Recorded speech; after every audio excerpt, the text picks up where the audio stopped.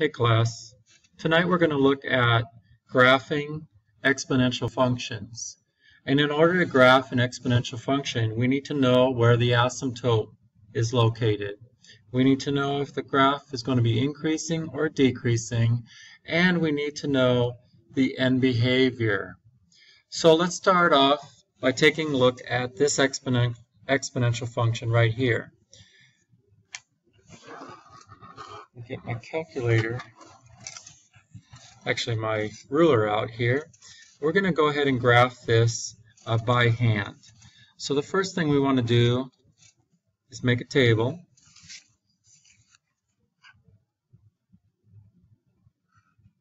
This is actually a parent function.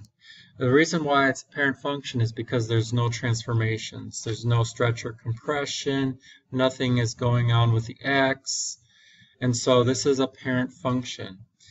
So first thing we're going to do here is we're going to pick some values for x. So let's pick some negative values and some positive values. Okay, let's plug them in and see what we get. So plugging -2 in for x, we get 3 to the -2 power, which we have learned is 1/9.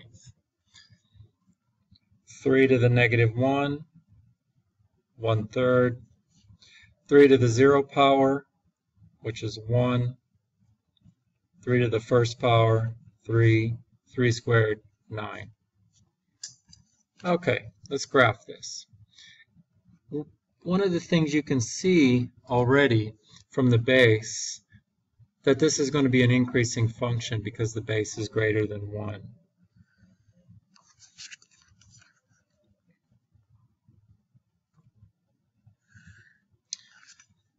Okay, so plotting our points, -2, 1/9,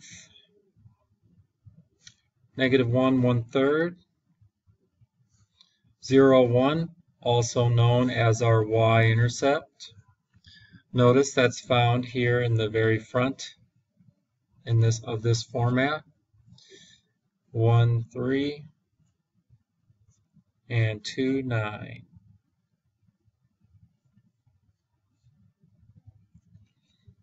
Okay, so we're going to go along here, along the x-axis, and then it's going to curve up dramatically through those points.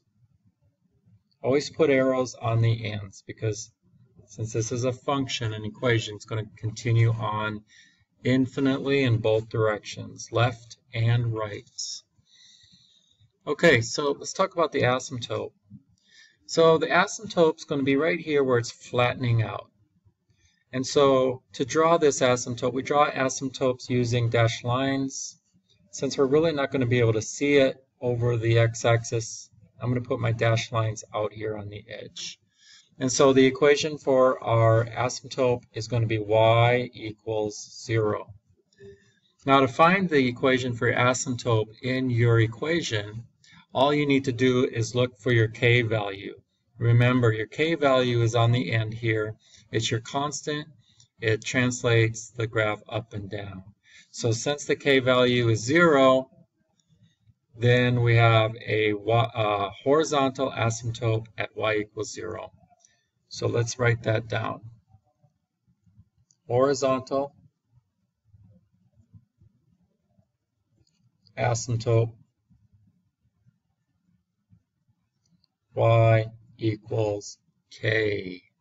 Remember, that's the value on the end. Okay, we've already talked about this being increasing. We can tell that by looking at the base. We can also tell that by looking at the graph. Reading it from left to right, it's increasing. Let's talk about the end behavior. So we got a little something different here because what we've talked about is it approaching positive infinity or negative infinity? Well, if you look to the left of our graph, so going left, okay, so the notation that we need to learn going left is that x is approaching negative infinity. It's going left. So as we go left on the graph, what is the graph approaching? So as we go left, notice it's getting closer and closer and closer to 0. So that means that y is approaching 0 on the left. It's approaching that horizontal asymptote. Going right, okay, if we're going right, we're going to be approaching positive infinity. And y is approaching positive infinity. Notice the upward arrow. And this is your end behavior.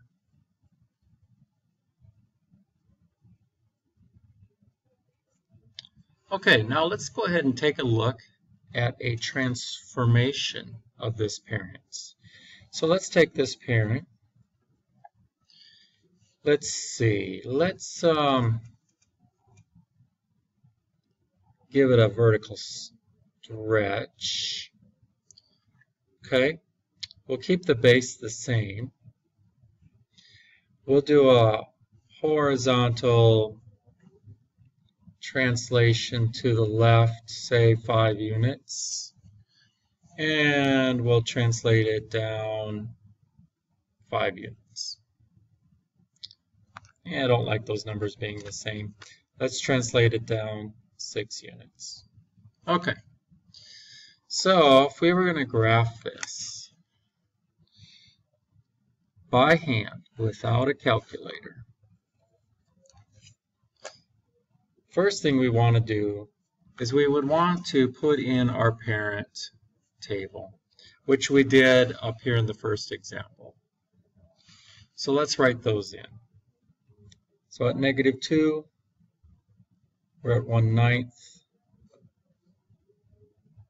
-1, 1/3, and so on.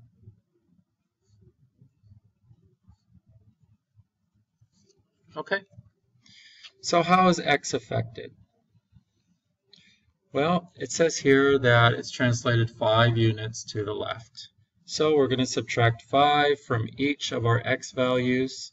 So -2 minus 5, -1 minus 5, 0 minus 5, 1 minus 5, and 2 minus 5. Anything else happening to x? Nope. So these are our new x values. Okay, how about y? Well, it looks like we have a couple things going on here. I should use my ruler so it's nice and neat, but oh well. So we have a multiplier by 2. Remember, we're following order of operations when we're on the outside. Multiplier by 2, and it's going down 6. And I think I'll go back to my ruler so that it's nice and neat, and down 6. So to get my new y values, 1/9 times 2 is 2/9. And then 2/9 minus 6. A little bit more difficult to do. 2/9 minus 6.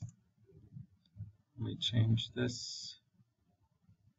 So it looks like we're at approximately -5.8. Approximately. 1/3 times 2 is 2/3. 2/3 minus 6. We have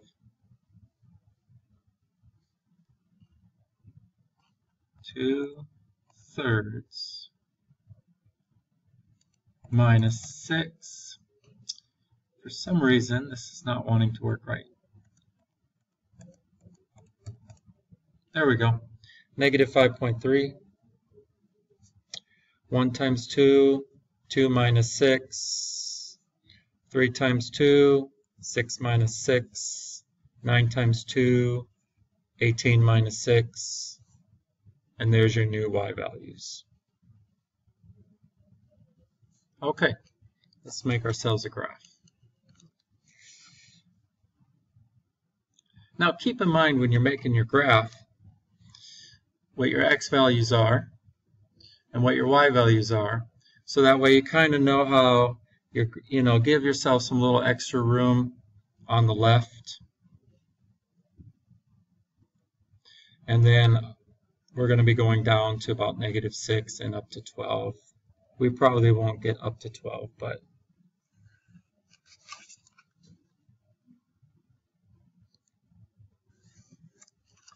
Okay, so plotting the points, -7, -5.8, 3, 4, 5, 6, 7, 1, 2, 3, 4, 5.8.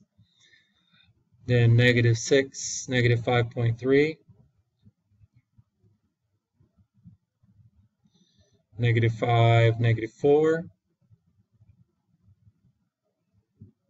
-4, 0, and -3, 12. So we're way up here. 3, 6, 9, 12. You guys can't even see it. So high up there.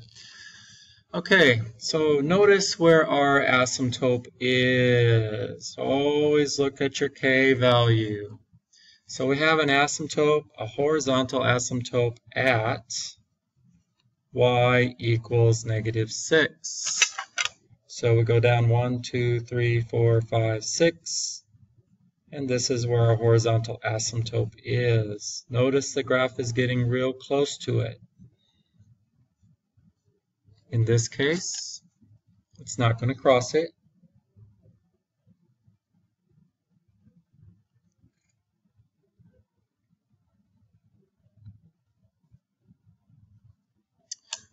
Okay. And what else? It's increasing. Obviously, the base is greater than 1. In behavior, so let's take a look. As we go to the left, so as x approaches -infinity, y is approaching, well, it's getting closer and closer to this asymptote. So it's approaching -6. Okay, it's not going to cross this line. As x approaches positive infinity, that means we're going to the right. If we look to the right, it's going up infinitely. Okay, and I believe I have covered everything. Graphing, asymptote increasing or decreasing, and end behavior. We didn't see any decreasing, but a decreasing function is going to, we've covered this already, look like that. And remember, the base is going to be greater than 0, but less than 1 in the equation. Hope you all are having a great night. Come tomorrow prepared with your questions.